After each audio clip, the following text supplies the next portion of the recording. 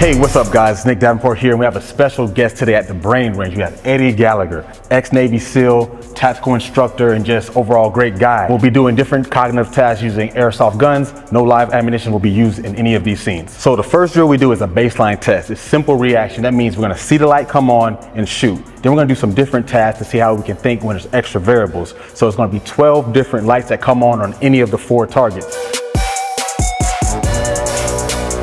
So it begins with a countdown like a traffic light, red, yellow, green. After green, it begins. All the target lights will be blue. So once you shoot it, it'll go off and it'll come on any of those 4 targets.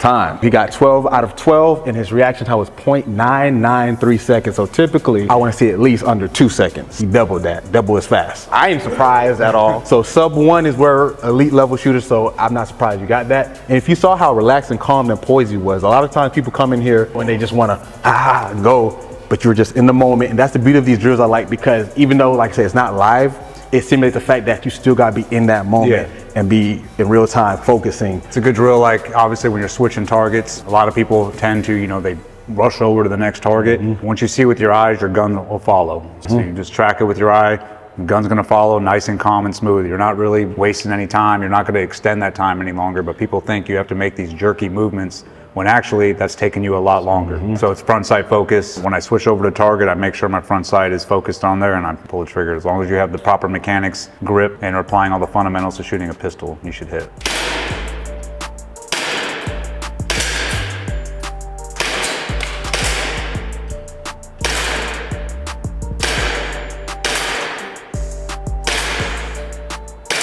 The reaction time was 1:2:04. Not terrible, I want sub 2. All right, one more at the baseline.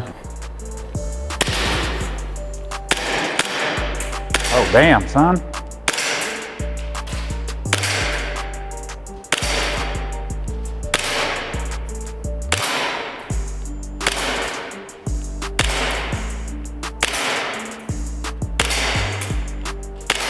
.109. You came back though, see the beauty is, we talked about this yesterday too, recoverability. We did it with the Stroop task, with the movement, now we're doing it with the tactical, because you were averaging, when you missed those few, 1.3, but you picked it up, so you finished with 1.09, meaning that means every shot after that was like 0.9 range for you to average lower. With my task, a lot of people get discouraged in mine, they start getting lazy at the end, like, oh, whatever, I messed up. But he did opposite, he got better. Stay in it.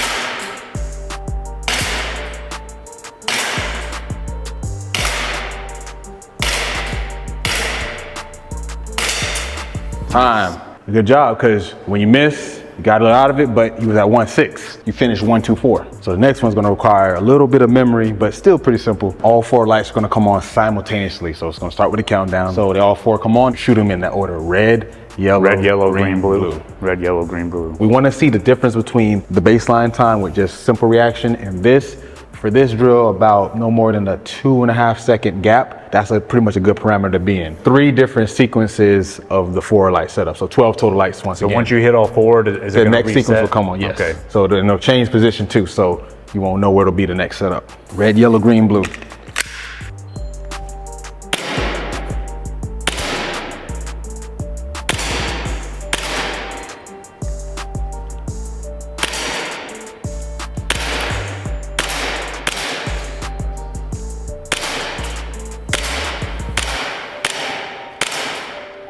Time, 3.56. Get better than that. I'm doing that again. 5, 6. I'm getting them yellow and green almost look the same. So calm down. Nice.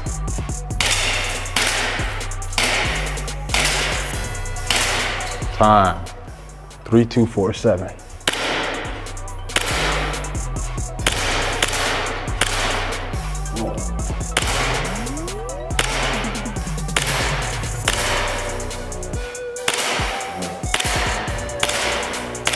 Time, 3.45.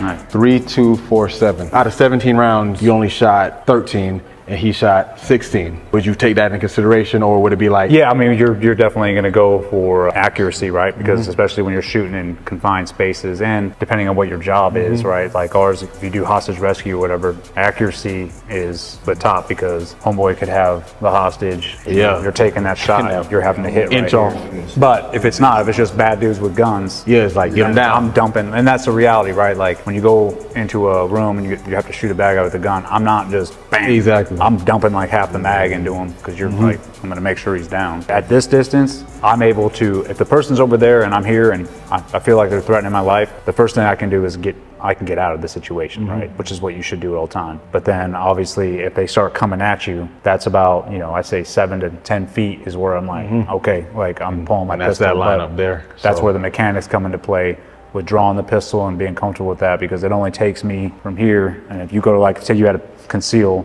right? I'm right there, you're in a situation where now you're drawn out. So drills before, like, guys are just sprinting over to them, right? So to me, I'm like, dude, you don't want to turn your back to the target, right? So I'm here, I engage red, and then I have like yellow. I can, like, there's nothing wrong if I get confused, like I can just glance real quick, move back, engage. So on this drill, we're doing some agility work where you have to move to the target. So if the light comes on red, you get into the red cone or the blue cone, etc. The goal of this is to stay square down range. You don't want to cross over end as you're moving. You want to be in a straight line to where you're going. You want to get to the cone first before you take your shot. So you have to move, find your sights, take the shot, and wait for the next light. If you do have to engage multiple targets, right, and I have to switch over to here, like if someone comes out, or here, this, my foot placement like this is impeding me going all the way around. Now, if I have it straight, just like this, I can still swing here, and I got more movement this way. Remember where the cone is, and then the proper mechanics to get into that cone. That's a good drill though. Where am I going next? You're shooting with other people, right? So like me and you were engaging together, or if you're going up, I'm seeing you out of my peripheral, and I'm gonna match your speed, so we're still on line. Or if you're slowing down, I might slow down just so I know where you are at all times, especially in tight rooms. That's like where it gets real unsafe. We have a saying in the teams, like, calm breeds calm, right? There's no reason, if there's no reason for me to like sprint up, it's like, just do it nice and smooth. You got guys behind you that'll send the energy down the train, like, all right, everything, like, it's still cool. But if you end up, and I see this all the time, the number one guy like bolts into the room, that's sending the train down. Everyone's like, oh shit, and that's where mistakes get made. This is definitely a good thing to practice for sure, especially if you go, before you go do live fire. I think I would do warm-up drills in here doing this, and then once you go to live fire, at least you have the mechanics and like the footwork down. You'll probably have to slow it down just a little bit on live fire just to be like, all right, because it's, now you're dealing with recoil and everything. Exactly. But you're not having to think about anything else. Smooth is fast, fast is smooth, yeah. Another thing about this drill too, right, it's what I'm thinking of now is, you know, you have those shooters, like the professional shooters that go out there and do competition shoots. And those dudes are just like, bing, bing, bing, bing, bing, right? That's awesome. But when you're talking about tactical training or combat training, you're accountable for every round that comes out of your gun. So this forces you, especially when those lights turn on, right? And you saw, like I did it too, you're automatically switching to it, and you're like, oh, I got to move to that other light. Well, that keeps you from engaging right away, and that makes you mentally like, hey, yeah, you can have your finger pressed on that trigger, but is that the right target? And it makes you think, and that'll help with law enforcement too, as they're doing these CQC. So guys, thanks for checking us out. Eddie did a great job, so did Phil. So you see with these drills, it challenges the part of the brain that deals with impulse control, decision making, and handling emotions and regulation in real time. Obviously this doesn't exactly transfer, but at least you can work the fundamentals and your emotional state, so when you mess up here. So Eddie, what do you think overall of what we did? Definitely have a huge benefit, especially for the tactical side, law enforcement, SWAT teams. It really exercises that cognitive flexibility, right? Because you got to determine not only the color that you're shooting, but where you got to move, and you got to memorize where those different colors are. Think cognitively under stress, and then also to be able to ramp up and ramp down when you need to, right? Because you have these different targets coming up in front of your face,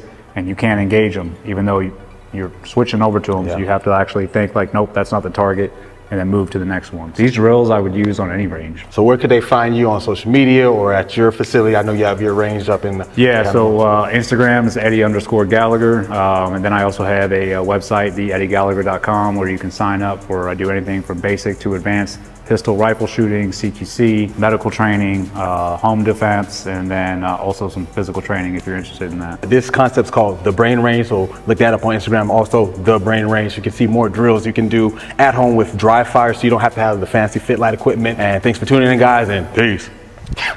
Delete that.